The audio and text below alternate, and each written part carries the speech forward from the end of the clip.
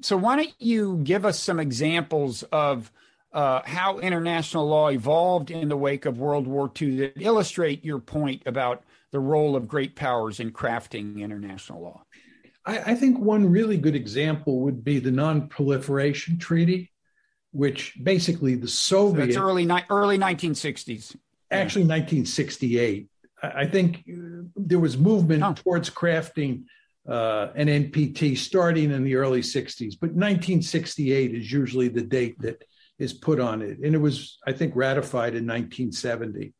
But the key point here is that both the United States and the Soviet Union, which were the only two great powers on the planet during the Cold War, they decided that the proliferation problem was getting out of hand and that something had to be done to stem the tide of nuclear proliferation. So they got together and they effectively wrote the NPT, which is a series of rules or laws. And the NPT, of course, is an institution. So you can see how all these words are synonymous. And what the Soviets and the Americans did was they wrote rules that were in their interest, because both of those superpowers had no interest in proliferation.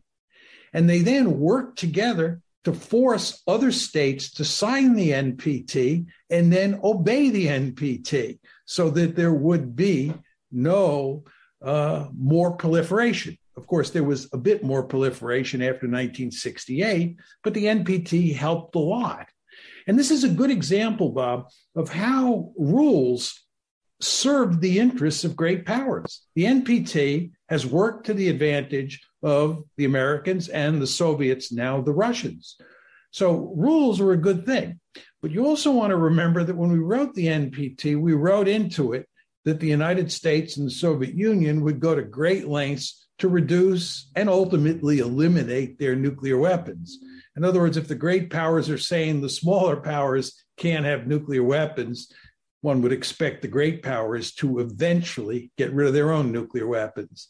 But if you look at the arms racing that took place during the latter part of the Cold War after the NPT was signed, and if you look at what the Americans are doing now in terms of expanding their nuclear capabilities, it's hard to say that we have been obeying the rules of the NPT.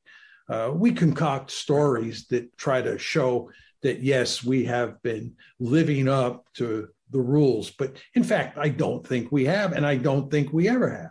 I think we will keep our nuclear weapons, expand our nuclear arsenal, and arms race with the Chinese in the decades ahead.